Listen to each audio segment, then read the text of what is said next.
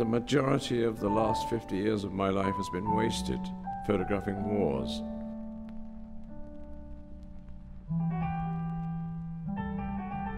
What good have I done showing these pictures of suffering?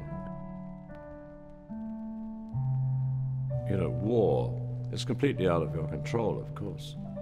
And you know, when a person's dying or he's injured badly, he's in shock and that, does he need you looking over him with a camera? You're the last person he wants to see. He wants to see, you know, medical people rushing towards him, not me.